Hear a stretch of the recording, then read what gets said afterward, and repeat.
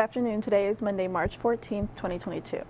Juniors and seniors, you are invited to this year's Prom Masquerade Ball 2022. You must have all your fees paid, not be on the discipline list, and purchase your tickets in advance. Yes, guests are allowed, one per person, and must meet the same requirements as our students. Tickets will go on sale after spring break beginning April 6th and April 27th. Don't forget to purchase your spring break shirt from the Pirate store. Shirts are only $8 and are on sale during all lunches in the Spirit store, just outside the cafeteria. Don't wait, get yours now and wear it the Friday before spring break.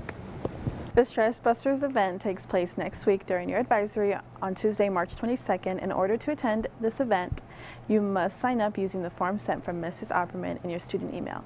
Possible activities include therapy dog visits, coloring station, craft station, healthy snacks, resource handouts, games, puzzles, yoga, SWORK, art activities, and more.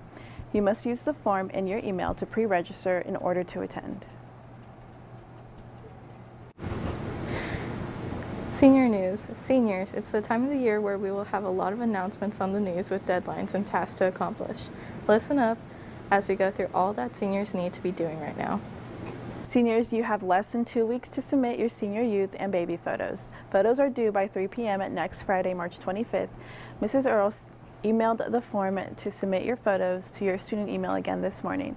Photos emailed to Mrs. Earl will not be accepted. You must submit your photos using the form sent in your email. These photos will be used in the end of the year senior slideshow that is shown at the Honors Assembly, Baccalaureate, and graduation. They will also be used in the yearbook. See Mrs. Earl with any questions. Your senior message that goes in the yearbook is also due in less than 2 weeks. This message is a way for you to leave a personal touch in the yearbook. Messages are included with your senior photo in the yearbook. The form to submit your message was emailed again this morning from Mrs. Earl. No exceptions will be made to this deadline, so be sure to submit everything before it's too late. Seniors, it is time to make sure you know the requirements to exempt your senior exams. As fourth quarter begins, you want to make sure that you're not missing your chance to exempt your senior exams. This requirement is for seniors only.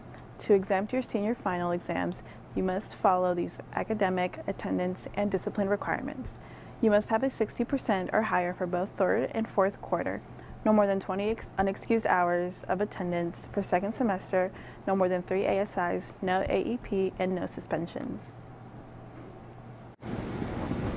Also, seniors, please check your email for important signing day information and form to complete.